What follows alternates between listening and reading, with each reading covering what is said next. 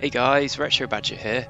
So in this video I had a request to put the Sabre class up against the Maquis fighter. Now I tried doing this the other way around with the Maquis fighter against the Sabre class and it was going for a good 15 minutes. I ran out, the Maquis raider ran out of torpedoes and its phasers couldn't penetrate the Sabre's shields. So it was a stalemate basically. So I'm going to try doing it from the Sabre's perspective.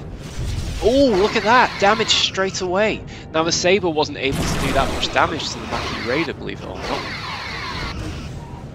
So yeah, again it's the human versus computer argument.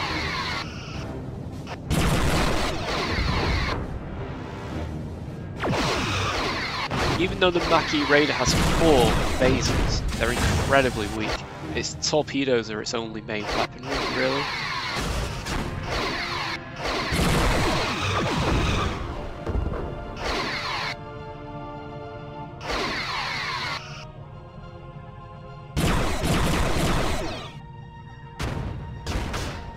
Wow.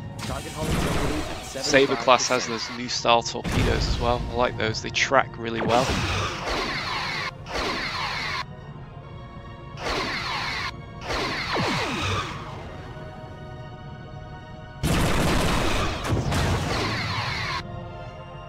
Target's hull has been breached, Captain.